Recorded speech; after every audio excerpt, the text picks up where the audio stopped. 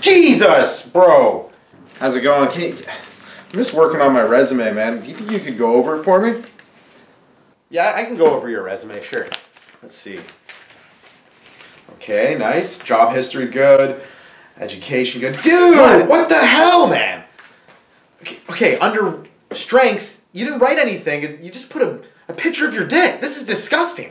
Look, I think you're focusing too much on that one specific part of the resume. I mean, I want your opinion on its entirety, you know? Is this a cigarette hanging out of your pee hole? Is it pee hole or peephole? I think it's peephole, isn't it? No, it's pee hole. Okay, look, it's actually urethra if we're gonna get specific about it. I can actually light it with my taint and balls if you give me a chance, but it takes a bit of time. It's not something I could rush. Why are you sending this to potential employers? Look, I'm just trying to get a job in Parliament, and I figured I gotta prove I'm a huge dick jammed full of a bunch of weird toxic shit.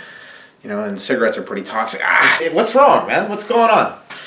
Oh, it's the filter of the cigarette broke off in my peephole, and it burns every time I think. Jeez! Can you drive me to the hospital, man? No, I can't drive you, but I can do you one better. I'll call you an Uber. How is that one better? Oh, it's better for me, so I don't get any of that potential pee blood in my car. Ooh.